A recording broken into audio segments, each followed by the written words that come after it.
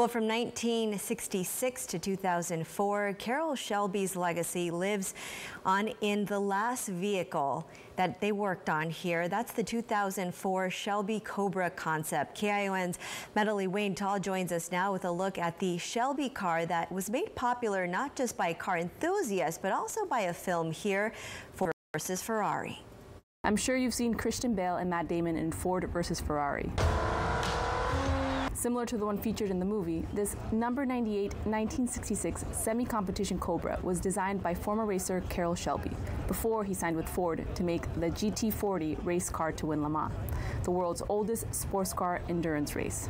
The car came with a 43-gallon fuel tank, 600 horsepower, and magnesium rear wheels, but it could easily catch on fire on the racetrack. It made it really dangerous to drive, and he was almost afraid of it.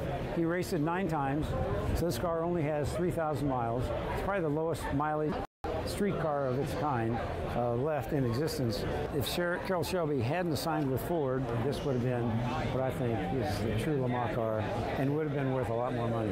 Now imagine you can own the last Shelby Cobra. This is the muscle car that never made it to the streets, the 2004 Shelby Cobra concept. I wanted the car to be driven and shown and taken care of because it's one of one. It's a piece of history. Chris Theodore oversaw the design and worked closely with Shelby for many years at Ford. The car was decommissioned, but 4 years ago, Theodore bought it at a charity auction and started working on it again.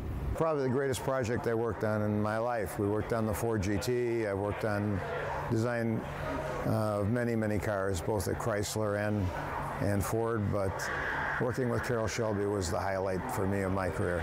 The street car was intended for production, but it never made it to the assembly line. Now, the concept is starting at $1.5 million at the Mecum auction on Saturday.